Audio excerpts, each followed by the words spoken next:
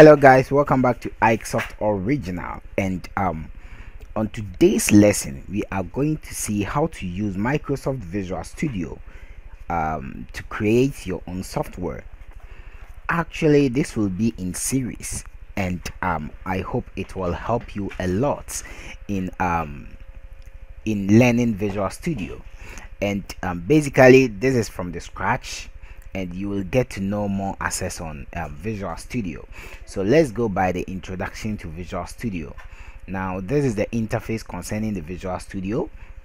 So how to create a project in Visual Studio is by going to start here, new project, or you can go to file, new, and then project, file, new, and then project. There you go, and it will just pop up this for you. You can also click here, then it will just pop up this for you. So they all work the same.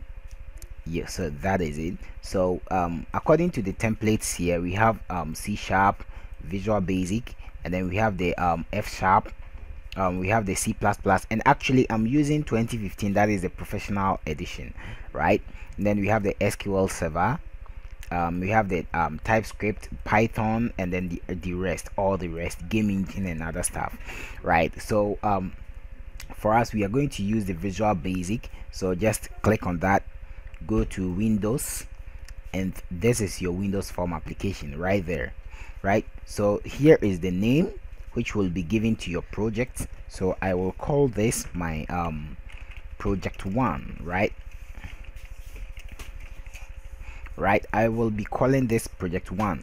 Then the location where you will be saving your project to, that is the C, and then yeah, you can locate yourself to that place. Yeah, so you can browse and then relocate yourself to a certain point where you can easily direct yourself to your projects.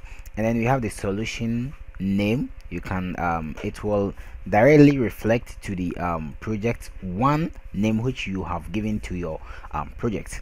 So that is it, guys. So after it is all been done, you can decide to add to source control and other stuff, but then I will just leave it like that.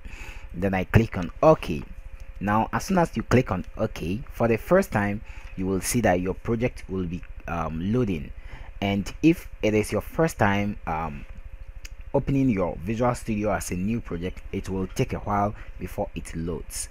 Wow, congratulations, you have successfully created your first project in Visual Studio, that is Visual Studio. So have a nice day, and I hope this tutorial helped you a lot in so many ways. So stay in touch.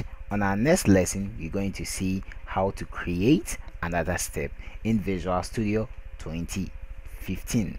Have a nice day, and bye bye. Don't forget to like and subscribe to my channel.